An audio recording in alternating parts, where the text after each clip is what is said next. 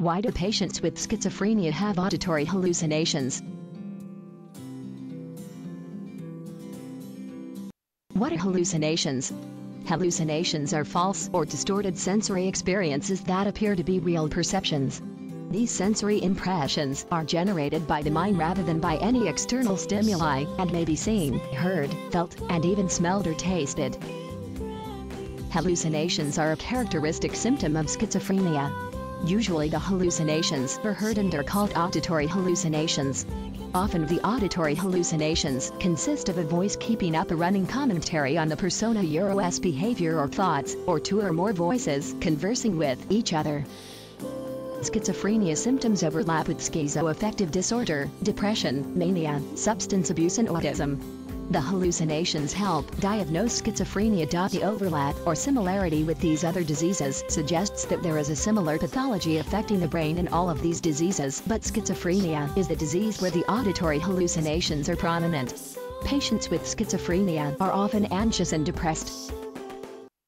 In order to understand what is happening in the brain to cause these symptoms, one needs to understand the new developments in schizophrenia.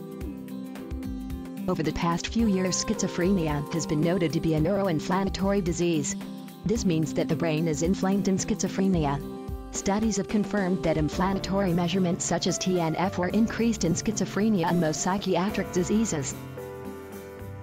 Inflammation of the brain is due to an abnormal immune response to 1. Immunogens, which are substances such as food, infection, drugs or alcohol, environmental stress, head injury. 2. Autoimmunogens, which are substances produced by a genetically abnormal individual.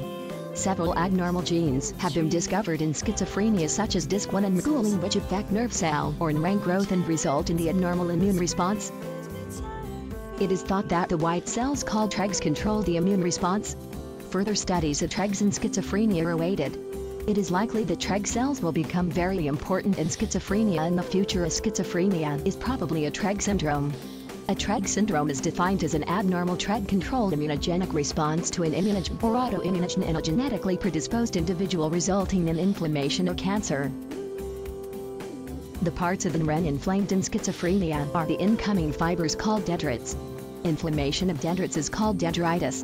The dendrites are the fibers which receive information from other neurons. Dendron means tree in ancient Greek. The dendrites are tree-shaped.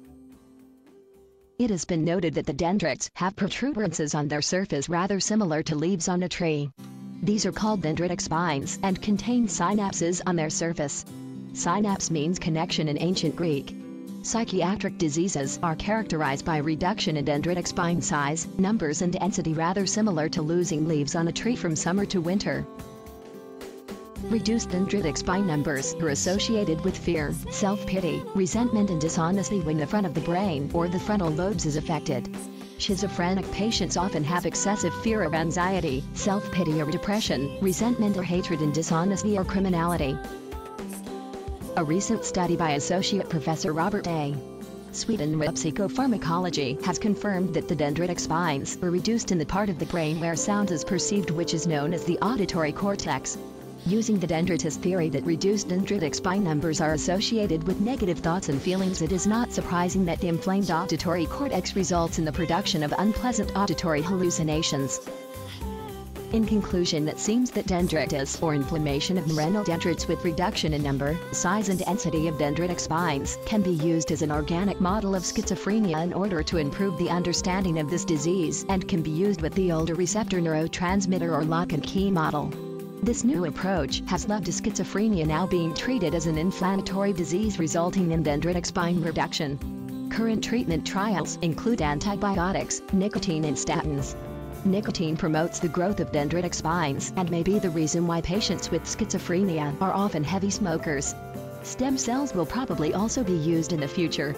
Older treatments such as phenethicines, for example, helperidol, are known to have anti-infective properties.